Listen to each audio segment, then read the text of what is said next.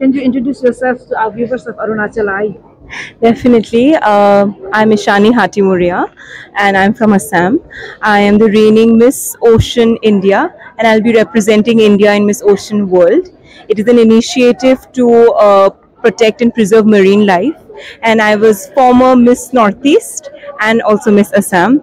And it feels immensely honorable to be here because I've always heard about Arunachal Pradesh and it is my first time, definitely. So how do you feel after visiting the place, ma'am?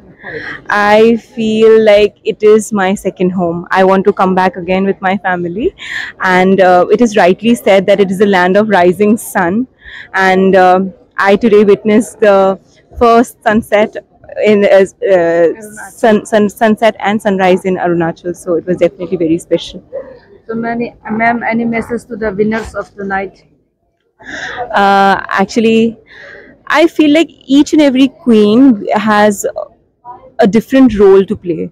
They all bring some essence to their journey, to their reign. And मुझे लगता है कि तीनों ही winners equally capable है एक अपना जो एक यूनिक पर्सनालिटी एक यूनिक रेन कैरी फॉरवर्ड कर सके.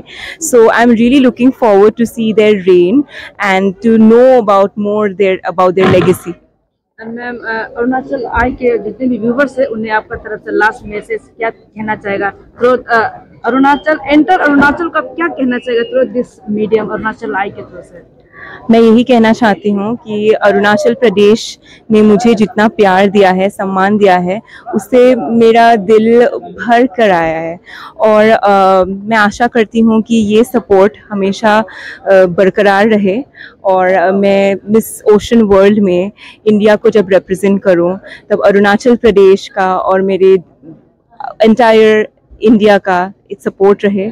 So that's all I want to से. मैम हम लोग का यहाँ पे ऐसा बहुत सारा है जो कोई मैक्सिमम सपोर्ट करता है लेकिन कोई है जो नहीं करते. उन्हें आप क्या कहना? ब्यूटी पेजेंट्स को?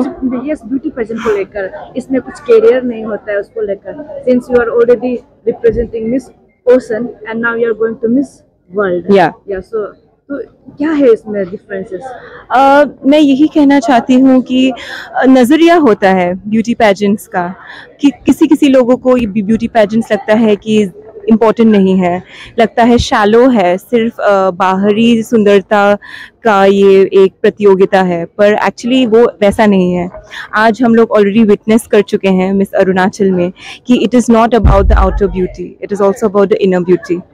सो आज बहुत अच्छा लगा ये जान के कि अरुणाचल प्रदेश ब्यूटी पैजेंट को बहुत सपोर्ट कर रहा है और धीरे धीरे उभरते टैलेंट्स आ रहे हैं हमारे अरुणाचल प्रदेश में. एंड या सपोर्ट करना चाहिए. एंड जो भी हो, ब्यूटी पैजेंट्स हो, सिंगिंग हो, डांसिंग हो, हर कोई टैलेंट, हर कोई किसी एक टैलेंट में या दो टैलेंट में बरकरार रहे, यही मैं कामना करती हूँ सबको. Thank you. Thank you so much.